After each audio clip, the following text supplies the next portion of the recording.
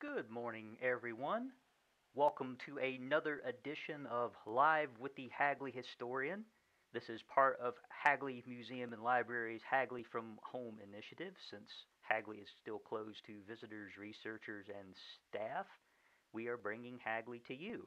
I am Lucas Clausen, historian at Hagley Museum and Library, along with Lucian, my production assistant and supervisor, coming to you live today from my home here in Wilmington, Delaware. Thanks for joining me again.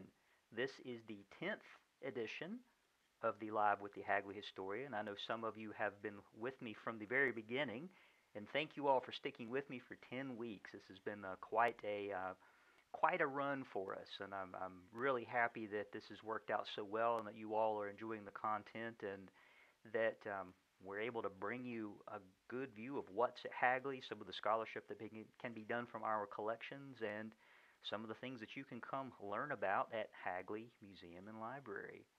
So today's topic, Samuel Francis Du Pont, Slavery and the Concept of Contrabands. This is a topic that I came across, like a lot of the American Civil War topics, and doing the American Civil War exhibit for Hagley back in 2011. I was the curator for that exhibit. And some of the initial questions I had in all this is when the exhibit's focus was the DuPont family, the DuPont company, and the American Civil War. So some of my initial questions were, what can we say that hasn't already been said 100 times over? And in digging into this, I found that there's quite a lot that can be said on a lot of topics. And so I'm getting a whole book out of it on Henry DuPont and the DuPont company, the larger issues with Delaware, but there's also a lot of things pertaining to other DuPont family members and even the United States Navy. So that's a lot of the focus of what I've been bringing you the past couple of weeks is these topics are things that focus down in on my book, but it all comes out of the research and interpretive work that we did for the Civil War exhibit back in 2011. So with the idea of slavery, we'll get into the slideshow for you here. Samuel Francis Du Pont, Slavery and the Concept of Contraband. So part of why this is so important to my larger story and to the story for Hagley is that Samuel Francis Du Pont is a key figure in all this, that he played a large part in the story that I'm going to tell you today, not just for the U.S. Navy, but for the larger issue of slavery and its eventual emancipation in the United States. That Samuel Francis Du Pont was one of the leading officers in the U.S. Navy during the American Civil War and was stationed right in the heart of where slavery existed, South Carolina, Georgia, Florida. And he also had a large part to do with convincing a lot of his family members, winning over their hearts and minds to support ending slavery in the United States. That some of them were lukewarm to it. They were against slavery as a moral issue, but not necessarily a political or economic one. But that's a thing that they changed. He helped change in a big way as time went on. So let's dive right into the story. This all starts in an unlikely place and with an unlikely person. This fellow, General Benjamin Franklin Beast Butler of Massachusetts, Beast, called Beast for a couple of reasons. One, that many people didn't consider him to be that pretty of a guy, but others because of his later actions throughout the war. He was what was called a political general, meaning that he had no prior military experience. He was someone appointed to be a general during the American Civil War because of political connections. He was a prominent Massachusetts lawyer, someone who was a mover and shaker within Massachusetts, and so that's how he got pushed to the fore and became a general in the United States Army as the Civil War got rolling. He had the distinction of commanding this place, Fortress Monroe, which was one of the last small bastions of U.S. military holding in the lower Chesapeake Bay. So the tag that you see kind of in the lower right side of your screen here is Fortress Monroe, today now a national monument, still an active military post. But it's right near Norfolk, Virginia, not too far from Richmond, Virginia, Petersburg, some of the main places, right on the James River. So it sits in what's called Hampton Road. So it's where the James River comes out into the Chesapeake Bay. But that was the only little spit of land that the U.S. military still held after secession, after Virginia left the Union, after Confederate forces took over that whole area. So it was a pretty important little piece of land and quite a sore point for Confederates. But really importantly to our story, he, Genuine Benjamin Butler, as in his command here at Fortress Monroe, is the one who came up with the concept of contrabands. And so, what I mean by all this is a contraband, literally contraband of war. So, on May 25th, 1861, slaves escaped their masters near Fortress Monroe and came over into the fort. Benjamin Butler let them in, he himself being an abolitionist, and their Confederate masters came for them the next morning. They asked for him to release the slaves, that they were their property, they were legally entitled to have them back. Benjamin Butler got to thinking about the problem and replied absolutely not, that he's not going to give them back because he declared these slaves contraband of war because of the legal distinction as property and not people. That was kind of his slick legal way of sticking it to the Confederates. He was not known as someone who was a Confederate sympathizer in any way whatsoever. So he was more than happy to make that legal distinction, to use this kind of a loophole in the law to declare ex-slaves as contraband of war. So this was a pretty big deal. The Confederates in that area were not happy about this. They complained through their channels back through Richmond, the Confederate capital at Richmond, Virginia, which tried to reach out to the United States government in Washington, D.C., which we'll circle back around to that. So this was a pretty big deal, and word traveled pretty fast about this. Edward L. Pierce, in November of 1861, wrote about how slaves in the area around Norfolk, around Richmond, found out about this distinction of contraband of war, and how these people would flock to Fortress Monroe, knowing that if they went in, they were de facto free, that Benjamin Butler would declare them contraband of war. And so Edward Pierce wrote, "Proclaim an edict of emancipation in the hearing of a single slave on the Potomac, and in a few days it will be known by his brethren in the Gulf." He was talking about how quickly word spread about the this edict and how that would work out for them, that if they could make it within the fort, make it where the U.S. Army was, because this was a growing. Remember that Benjamin Butler started this in May of 1861, so by November this was something that was so widespread and well known where U.S. forces were that slaves knew that they could escape, get to the U.S. military, the Army, or the Navy, and be de facto free. And it was also so well known, and a marker of success is that you have political cartoons made about the concept. So this one is called the Fort Monroe Doctrine, kind of playing off of the Monroe Doctrine of American influence in the Western Hemisphere. And so this is showing escaped slaves running to Fortress Monroe, being welcomed in by the U.S. Army, with slave masters trying to catch them as they run into the fort.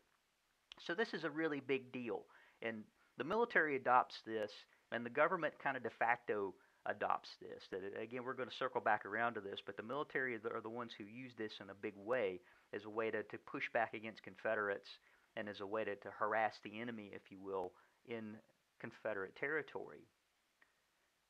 Samuel Francis Du Pont gets his introduction to all this after the Battle of Port Royal in South Carolina on November 7th, 1861.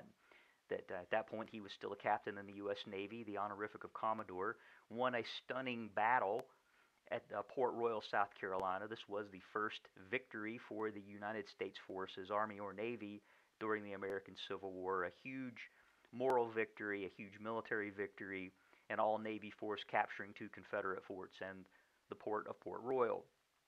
So a big deal, and then you may recall this from a couple of talks ago about what a big deal this was for the Union. But it was a huge deal for slaves in the area as well, that they called it the day of the big gun shoot, because this was the U.S. Navy coming in with their big guns and shooting the Confederates, and it just amazed slaves in the area to see these powerful Confederates run, to throw down their arms and run. The image that you're seeing is from Harper's Weekly, showing Confederates evacuating Forts Walker and Beauregard. You can see the Navy ships in the background firing on these forts. But the slaves had never seen anything like that. That it was such a blow to Confederate morale, but a boost to morale of slaves who were in the area of Charleston and Port Royal. And to kind of put this into perspective of what we're talking about, the Battle of Port Royal is, or Port Royal, South Carolina, is about between Charleston and Savannah. So this was indeed the heart of Confederate country in 1861. So when the war began, this was the first major toehold of U.S. forces, but it's like right in the seat of the Confederacy. But also a big slave area because this is the lowlands of South Carolina, Georgia, a lot of rice plantations, cotton plantations a little further inland. So you're going into an area of tremendous slave concentration. So the day of the big gun shoot, Battle of Port Royal, was quite a big deal. And so they hear about this, remember about the distinction of contrabands of war. Once the U.S. Navy showed up and the Army started in behind them, slaves everywhere got up and left. That they, in some cases, literally got up off their plantations and went to Port Royal, South Carolina, uh, from all over Georgia, all over lowland South Carolina to get there. And at first, the U.S. military had to figure out what to do with these people because not only are you trying to conduct military operations, but you've got thousands of refugees, these escaped slaves, flocking into your lines. So immediately, the U.S. military takes them in, and a lot of the people around. Employment of the contraband of war. Some of the initial employment of these people were as domestics. That a lot of U.S. military officers, Army and Navy officers, brought them in as like servants, cooks, maids, that sort of thing. That they found a lot of employment among military forces that way. Also doing things like washing clothes for U.S. military regiments that were in and around Port Royal, South Carolina, as the Federal Army got a toehold and moved out, and more people from the Army were there. You get them hiring these people more and more as domestics, as domestic help, which is in some cases not too far removed from what a lot of them were already doing. The difference this time being they were getting paid to do it. That whenever the military was there, although some of these people were indeed treated not so great, they were being paid for their employment and not being forced to do it as slaves. But so that's part of what these people ended up getting into in and around Port Royal. They also got put to work, these contrabands of war, ex-slaves as contrabands of war, as laborers.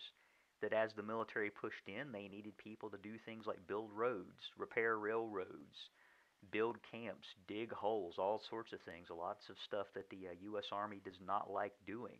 So they were able to bring a lot of these folks in, these contrabands, and use them as laborers for a lot of construction projects.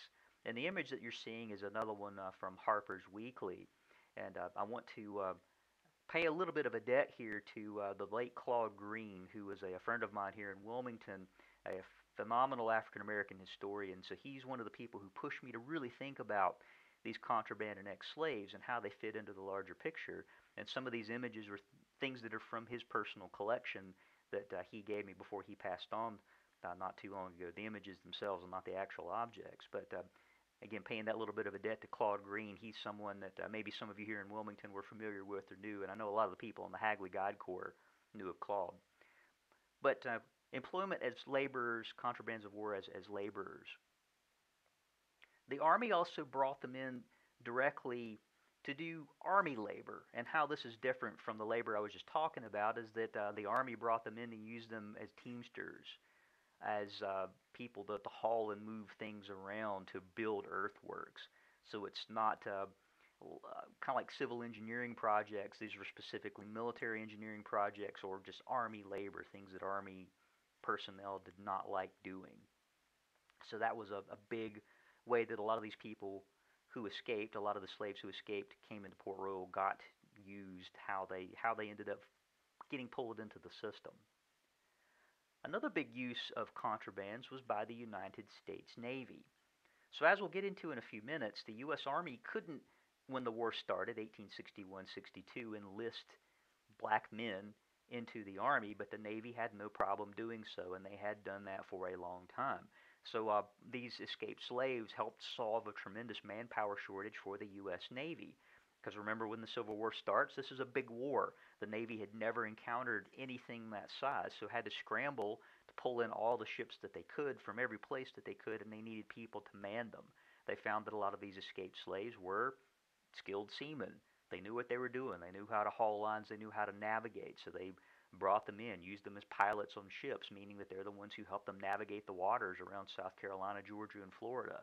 That these people were, you didn't have to train them up. They already knew what they were doing, as far as the Navy was concerned. So it was an easy transition pulling these men into the U.S. Navy. And again, the Navy had no problem whatsoever doing that. And a lot of the distinction here, and this is an important idea to hold on to, is that with the Navy versus the Army, whenever you join the Army, you're given a uniform and a firearm. When you join the Navy, you're not necessarily given a firearm. You are on a ship of war, you know how to shoot a cannon, you will be given a firearm in a case of emergency, but it's not like the Army that's a very visible symbol of a person with a gun. And that was a big stretch of the imagination for a lot of people in this period, is giving black men guns, and especially ex-slaves guns. And this is something that the Lincoln administration had to work on a little bit at a time. But that's an important, again, distinction to hold on to in thinking about why the U.S. Navy had no problem pulling these men in, but it took so long for the Army to use them in the same way. A really important use that contrabands got put to for the U.S. military was as intelligence. So what you're seeing is from Harper's Weekly, called The Press in the Field, and the vignette at left is called Contraband News. And so these are contrabands giving military authorities, newsmen, information that these people knew the area really well. They knew where the Confederates were. They knew where the Confederates were not. They, back to the idea with the Navy, they knew waterways, they knew where roads went.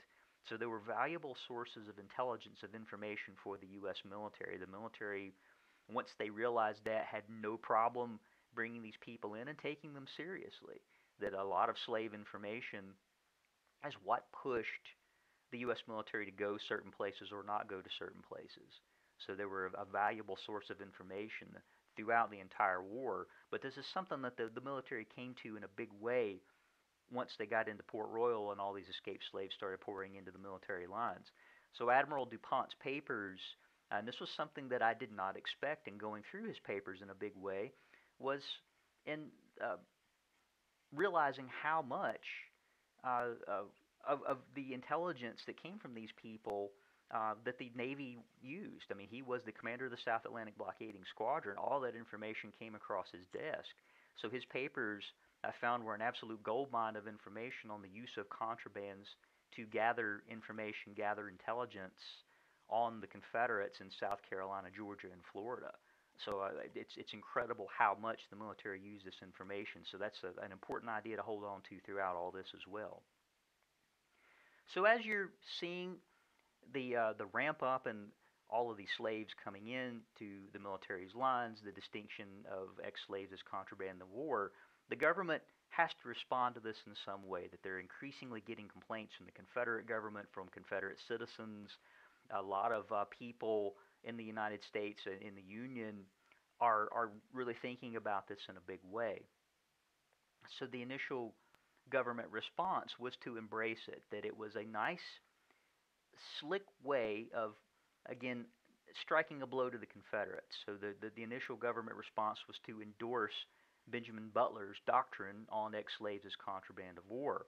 And following on to that idea, this legal distinction, the government passed the first Confiscation Act on August 16, 1861, in which the government can take property used in aiding the rebellion. So they can take Confederate assets in any way. They can take money, property, like ships, other sorts of vehicles, property as in physical land, those sorts of things. But remember, because slaves are property and not people, they could be confiscated because they are property. So following in 1862, July 17, 1862, the Second Confiscation Act stated that the government can take the property of people who aid the rebellion. So once you get the distinction of who is military, who is civilian, so the first Confiscation Act, part of the pushback on that was if you take civilians' property, is that legal? So the Second Confiscation Act made it legal to take civilians' property because they are people who aid the rebellion. So if you're a farmer and you're growing food which goes to the Confederate Army, you're aiding the rebellion. That's how these subtle little bits work in making the legal distinctions. But this was a way to push this doctrine forward, as the contraband of war forward. People who are working toward this, but in a little different way, there's a bit of friction between official government policy and what people who are avowed abolitionists want. And two people who were in the military and wanted immediate emancipation of slaves, immediate abolition, were John C. Fremont, who was an American Army general, and then General David Hunter. That both of them on their own issued their own emancipation acts, which means that as military commanders in their various areas, they just issued an edict saying all slaves are free. So John C. Fremont did that on August 30th, 1861 for Missouri, which is where he was located. David Hunter did the same on May 9th, 1862 for Georgia, South Carolina, and Florida, because he ended up becoming the commanding general out of Port Royal of the area where Samuel Francis Du Pont was located. This immediately did not go over that well with the Lincoln administration because they felt that these generals overstepped their bounds as military members by doing this, and that they couldn't make it stick legally. That Lincoln had quite a dilemma. Sorry, let me back up a second here. Another thing that David Hunter did, which infuriated a lot of people, was immediately start bringing these escaped slaves in and arming them and forming regiments. They called them Black Dave's regiments. That David Hunter had the nickname of Black Dave Hunter at first because he liked to try to bring these ex-slaves in and bring them into the military, later because of how he liked to burn things in the Shenandoah Valley in Virginia in 1864. But initially, Black Dave's nickname came from that because he wanted to bring these men in. So both Fremont and David Hunter are doing some pretty controversial things in the eyes of the U.S. government, but most especially in the eyes of the American people. So President Abraham Lincoln was up against a dilemma with a lot of this because for many, the war was for union and not about emancipation. So this is a really subtle point that I want to take a second and elaborate a bit on. That make no mistake, the war was about slavery. That if you read the Ordinance of Secession for all of the Confederate states, slavery is front and center. That the reason why the states left was because they felt that slavery, ergo property rights, were threatened by the United States government, by the Republicans in Congress, other people who were around, and especially President Abraham Lincoln.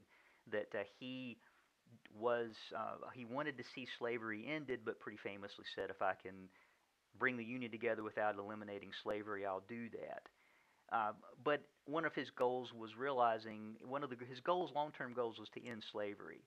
And to do that is a pretty strategic thing, because if you take away slavery, not only do you end a moral ill, as a lot of people saw it in the United States in that period, you also take away the reason for a lot of these states to cause trouble, because there had been arguments over slavery from the writing of the United States Constitution in the 1790s all the way up until 1860, when South Carolina seceded from the Union. So this is a pretty hot button topic that never would go away for the United States. So he wanted to try to eliminate it in some way. But once South Carolina seceded from the Union, all the other states followed into the Confederacy, the firing on Fort Sumter, you had the problem of the Union separating. So the immediate war goal was indeed to keep the Union together and not necessarily emancipation. So a lot of people knew that, and Lincoln himself knew that, and was trying to push that forward. That's part of how he was trying to make peace with a lot of people in the Union. So emancipation eventually becomes a main war goal, but as he's trying to figure out what to do early on, he didn't want to alienate people. He didn't want to alienate especially the border states of Missouri, Kentucky, Maryland, and Delaware, because they were all slave states, and didn't want to lose their support or create battlegrounds in places where he didn't want them. But he also didn't want to alienate the American people writ large by these really controversial things, like arming black men and immediate abolition, stuff like that. So what is Lincoln going to do with all this? So his doctrine throughout all this becomes permanent change will come from a change in the law and not by executive order. But he realized he couldn't end slavery by fiat. That although the Supreme Court had been more or less neutralized by once the war got going because of the writ of habeas corpus, the U.S. Congress was still quite active, and they had no problem in trying to take apart a lot of the things that Lincoln wanted to do. So his bigger strategy was going to be, he's going to have to change people's minds over time. He's going to have to bring people in, change this by degree. So this starts the process in Lincoln thinking about what to do based on the contraband of war concept. So in starting down the path of changing people's hearts and minds, I'll bring you to Rear Admiral Samuel Francis Du Pont. He played a pretty big part in all this, especially for people like the U.S. Navy, because he had defended slavery as a constitutional issue. He said he never really liked it as a moral one, but didn't realize how terrible it was until he saw it for himself. And he wrote on December 17th, 1861, "I have seen the institution de près, and may God forgive me for the words I have ever uttered in its defense, as intertwined with our Constitution." He also wrote that a hog in Massachusetts has it better than a slave in South Carolina.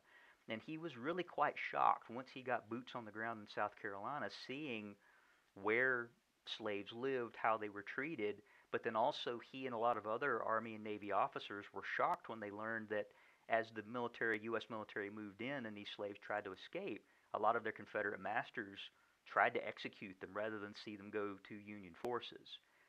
So he said that they would go into places and find big groups of slaves that had been executed, and this shocked them. This really kind of shook him to the core.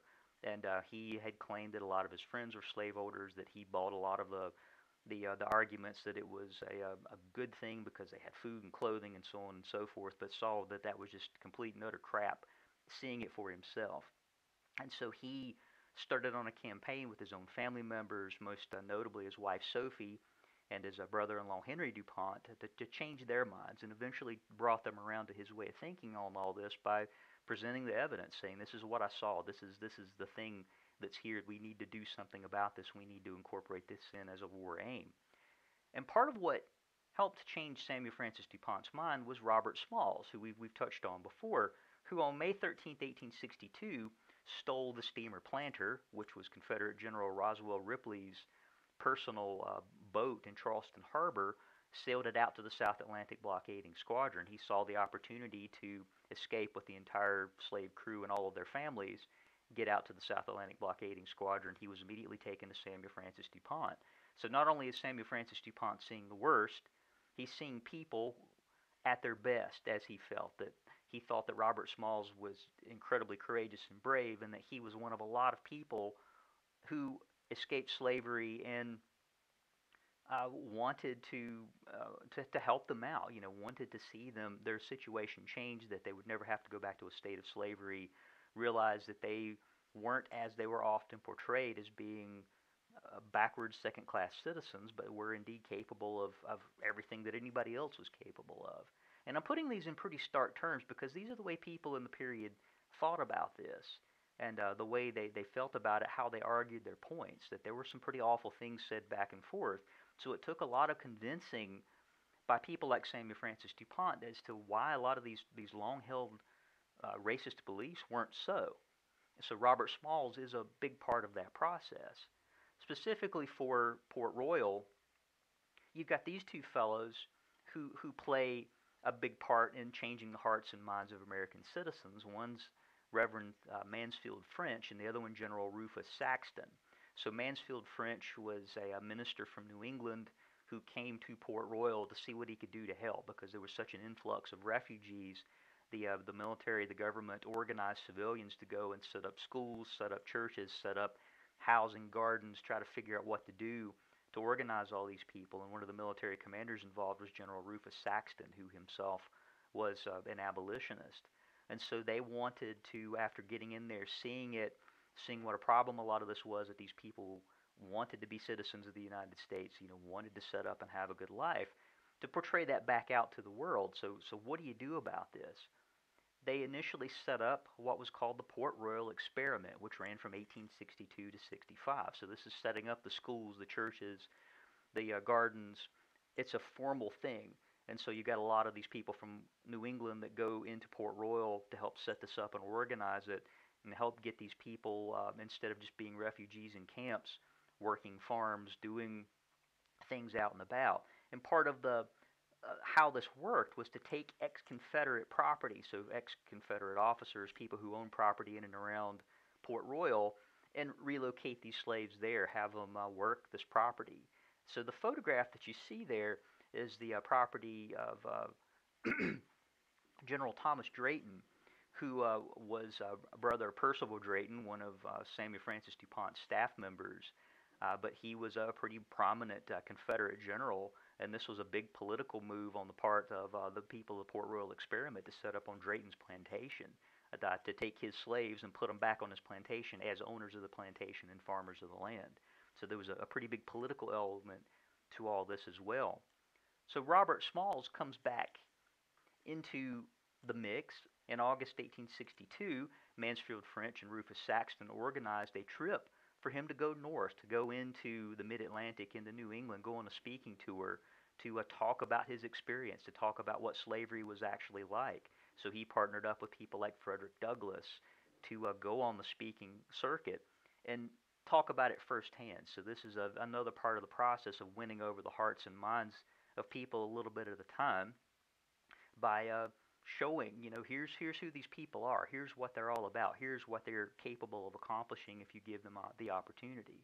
So breaking it down by degrees, Delaware itself plays a pretty important role in this process too.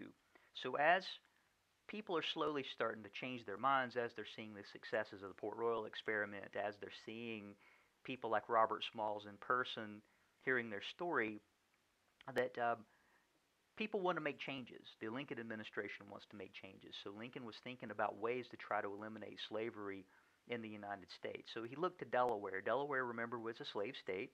In the 1860 census, there were 1,798 slaves, 19,829 free people of color, and 90,589 white people. Delaware had the smallest slave population of all the border states, the ones that remained in the Union. So Lincoln came up with an idea of compensated emancipation. Let's think through how we can do this. So, what happens if we try to buy the slaves out, buy out their masters, to say, here, we'll give you the value of your slaves, you let them go.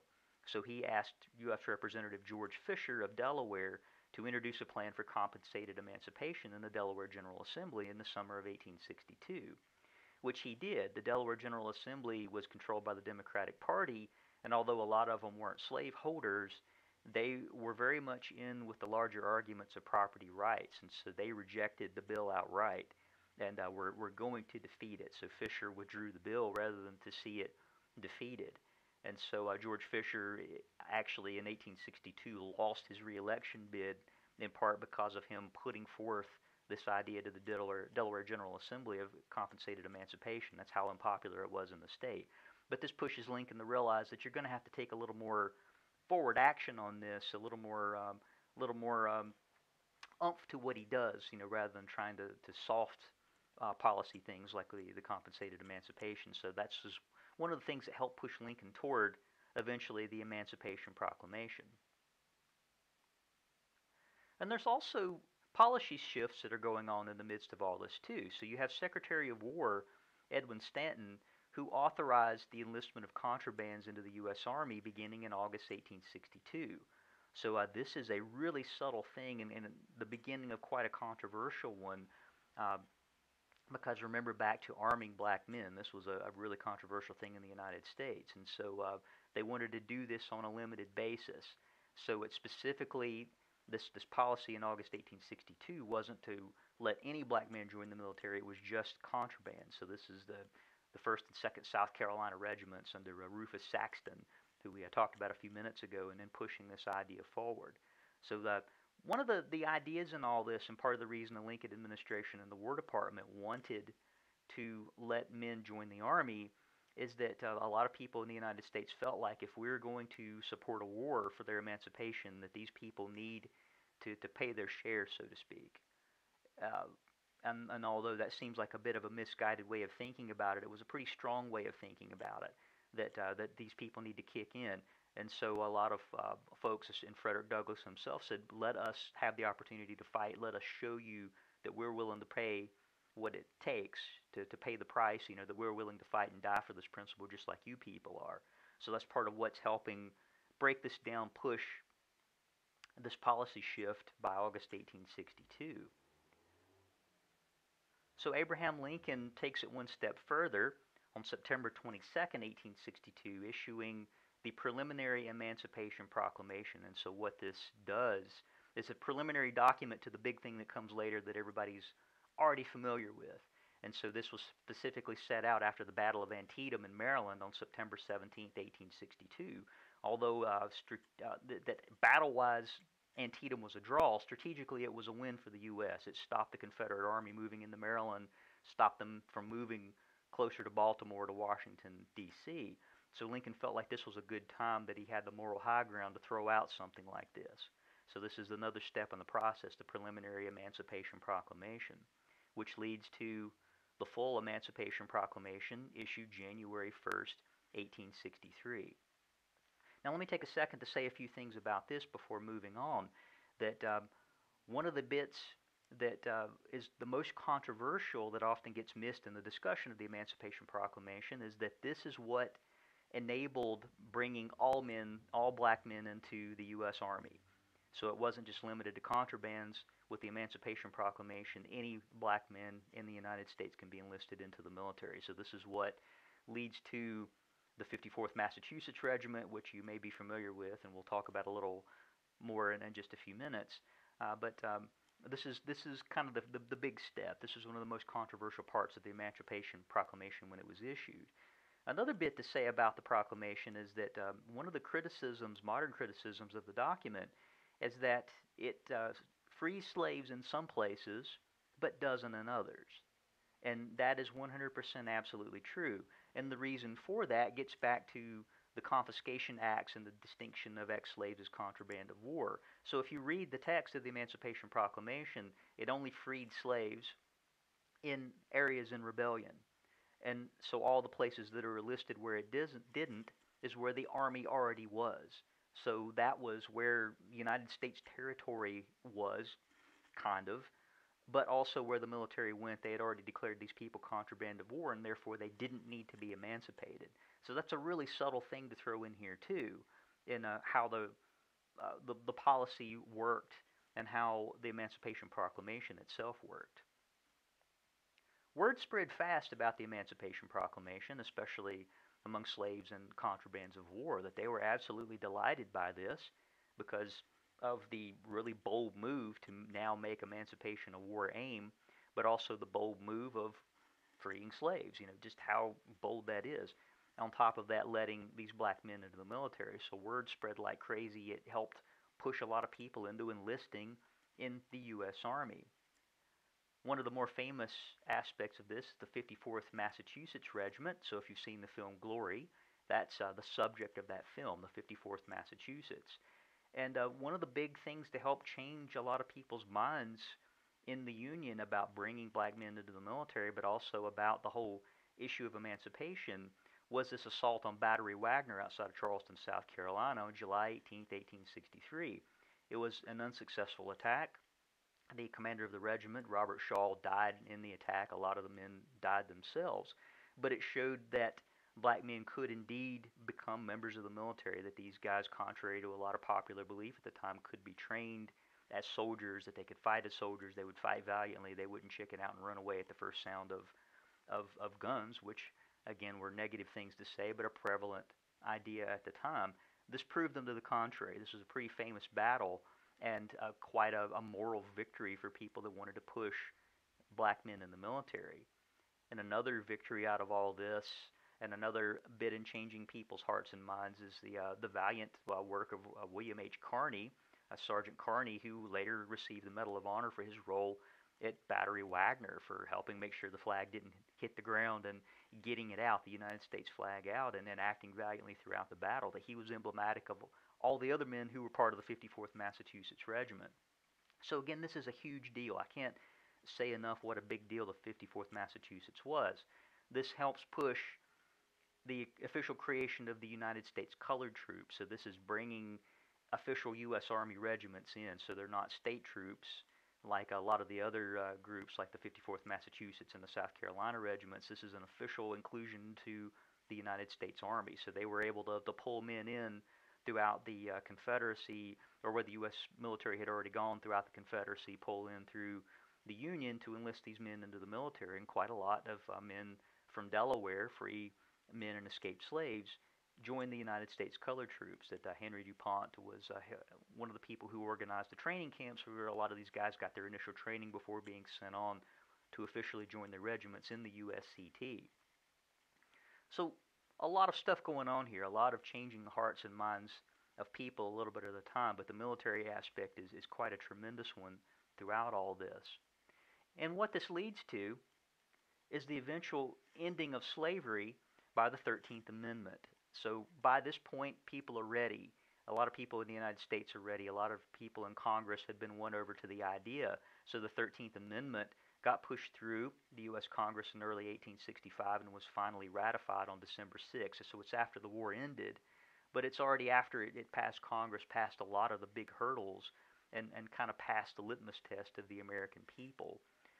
This leads to the 14th and 15th Amendments, and I'm grossly oversimplifying a lot of this for time, but on July 9th, 1868, the 14th Amendment, which gave black men citizenship, due process under law, and equal protection under the law, and then the 15th Amendment, which happened on February 3rd, 1870, which gave all black men the right to vote. It's universal male suffrage in the United States, and these are called the Reconstruction Amendments because they happen during the military reconstruction of the South.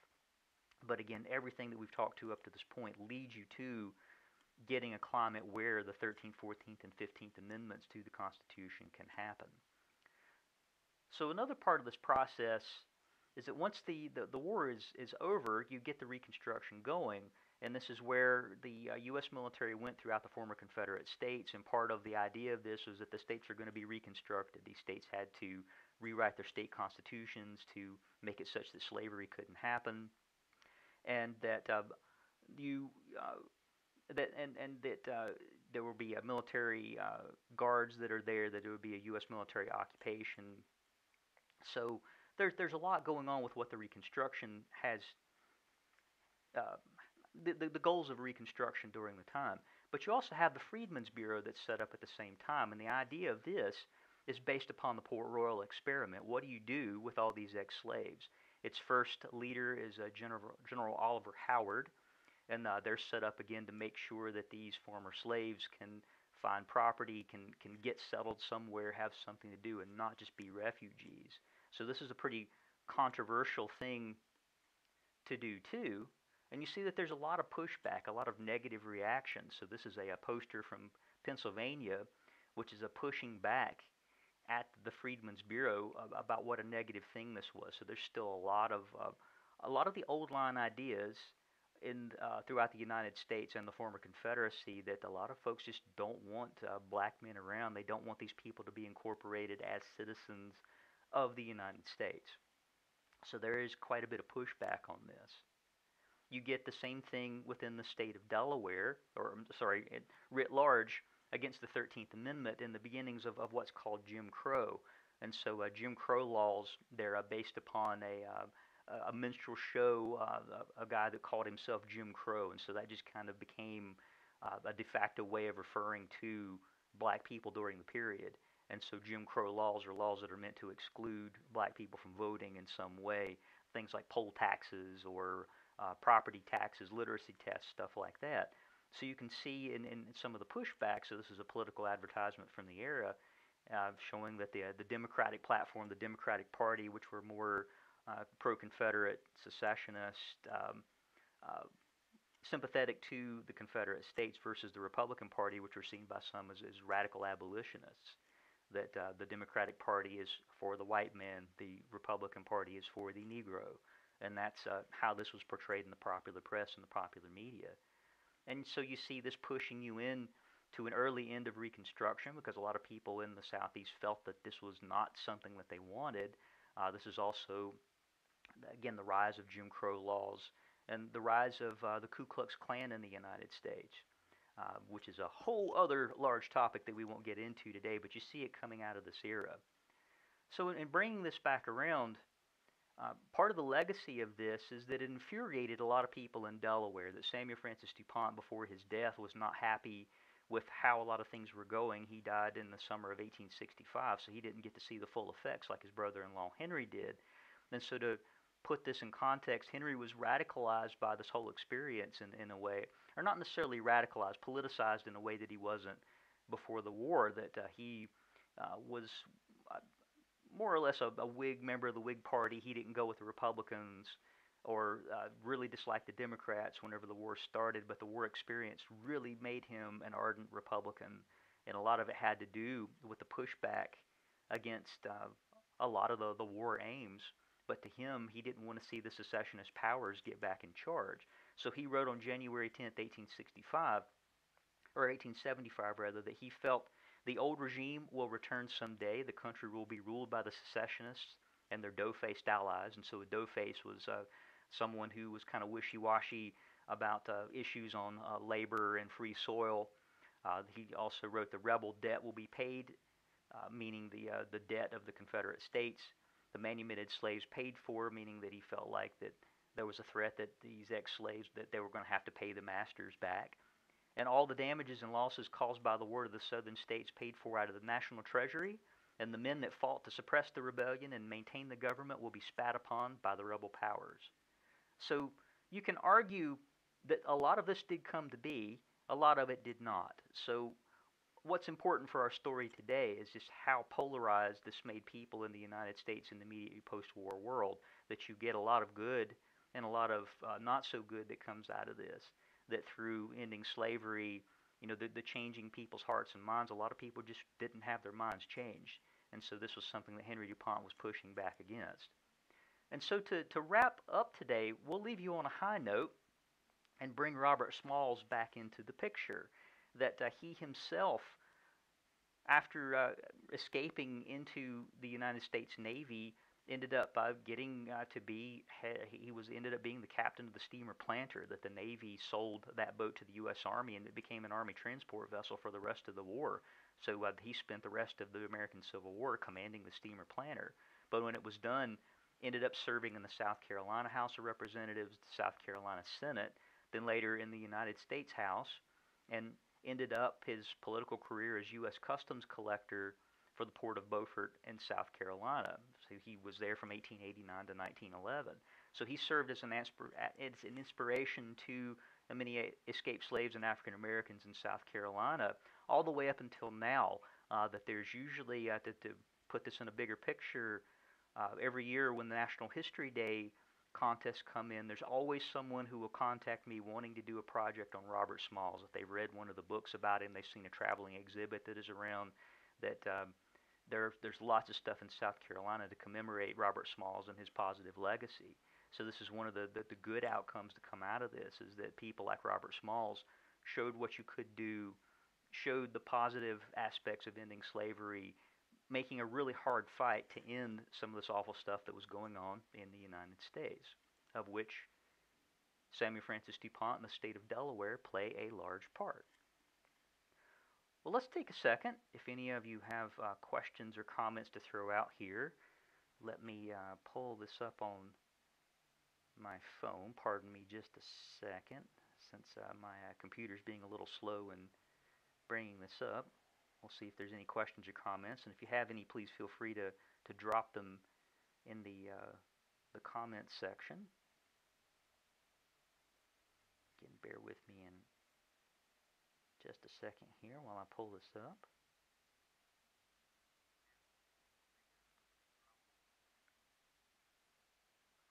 So John Weaver wrote, the key to Butler's legal position was that the slaves had been used by the Confederacy to build earthworks and etc. Since they were property used by the war effort, they were considered contraband. And that's exactly right, that Benjamin Butler made all sorts of legal distinctions in this. That again, he was a lawyer, a pretty skilled lawyer, and knew how to think about this and work some of these arguments into how he argued the point back to his superiors and then back to the U.S. government. It's a pretty interesting history. So if any of you have time to look into that, there's a lot of stuff that's been written about it, and there's a lot of good books about ending slavery, the formation of the U.S. colored troops, and getting into Benjamin Butler and a lot of the legal distinctions that are out there. So I would encourage you to jump in, and if you want to know more about that, I'm more than happy to make some book recommendations for you. So let me take a second and encourage you to check out Hagley's website. Again, Hagley is still closed to the public at the moment. Stay tuned. Check out our website to find out when we'll be opening again. But do go to the Hagley from Home tab, which is part of the website. That'll show you videos, other content that's up, fun things that you can do with families and family, friends, and children while you're still out on quarantine. Also, be sure to go to Hagley's Facebook page where you can get updated with videos, other events that are going on, wonderful pictures of Hagley. Some of our grounds crew are there taking photographs and putting them up so you can see what Hagley looks like now. But that's where you can receive information on events like the live streams that I'm doing, other content that's going up.